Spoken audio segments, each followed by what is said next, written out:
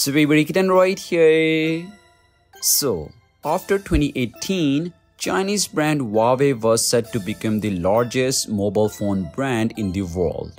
Suddenly we started hearing rumors that the US will ban the company. And in 2019, the US officially blacklisted Huawei, and this was the very beginning of its issues in the phone market.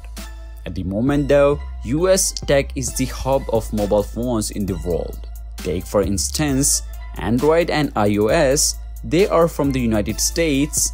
Even major chip manufacturers like TSMC use American technologies in the manufacturing process. Thus, if US says a mobile phone brand cannot use its technology, then that brand will probably go under. And the same thing was done with Huawei. So if you don't know, since the ban like from 2019, Huawei has been holding on to its own. It had to stop producing current chips and also sold its Honor sub-brand. Even after the ban, the company still became the largest mobile phone brand in the world. However, its stays at the top was short-lived because it is not sustainable. So despite all the issues, Huawei has shown nothing but strength, reiterating that it will not exit the mobile phone market.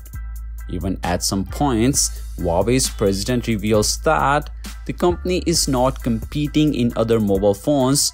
He claims that Huawei just wants to survive. Indeed, it has been surviving, but it appears some mobile markets are not worth it anymore. So yeah, finally and sadly, Huawei is all set to abandon, or you can say exit, the European market.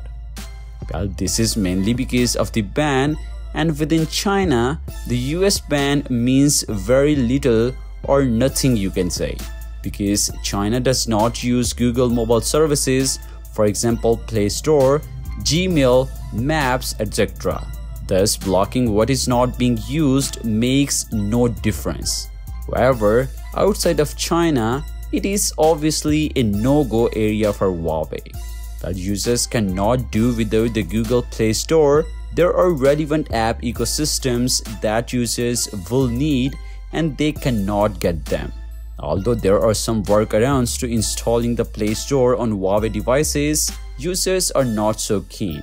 They keep asking why can't they just be like everyone and use the Play Store normally. Thus, they rather change the brand than use a workaround.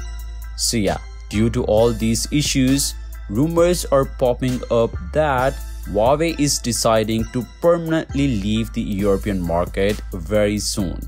There are a lot of other reasons, one of which is people in Europe sees Huawei as a national security threat, which they are not. Because I myself used Huawei phones from my childhood, but I don't know what makes it a security threat. Because Huawei smartphones are very best in all departments. Anyway, that is a sad news though. What do you think about it? Well, let me know in the comments down below. And as always, I'll catch you guys in the next one. Peace out.